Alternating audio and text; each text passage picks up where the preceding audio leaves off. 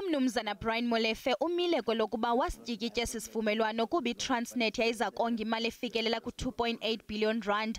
Oku kwenzeka emva kokuba iTransnet yatyumba inkampani yeMcKinsey ukuba incede ngeenkonzo zezimali, kodwa yaphela inikezela ngalo msebenzi kwiRegiments Capital. Ngo-2019 kwavela ukuba iinkonzo zezimali ezazinikezelwa yile nkampani yakwaGupta zazingadingeki kwaphela nanjengoko iTransnet yayinokuzenzela ngokwayo lo msebenzi. 78.4 million was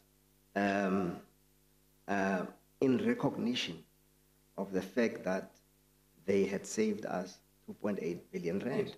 So the 78.4 million rand on its own, naked like this, looks like a lot of money. It looks like unreasonable, and it would surprise people with untrained eye like M&S. OkaMolefe uyaphikisana nobungqina obunikwe kule komishoni ingcali iqinisekisa ukuba uchatha we-16 billion rand kwiindleko zokufumana oololiwe abangaphaya kwewaka wawunganyanzelekanga uyinkcitha mali. In arriving at the figure based on what is in the memorandum, assumptions would have to be made.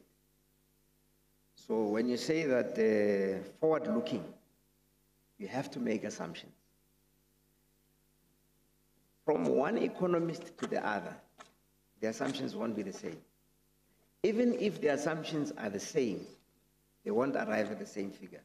Le komishoni isaqhubeka nokuva ubungqina obumalunga neTransnet.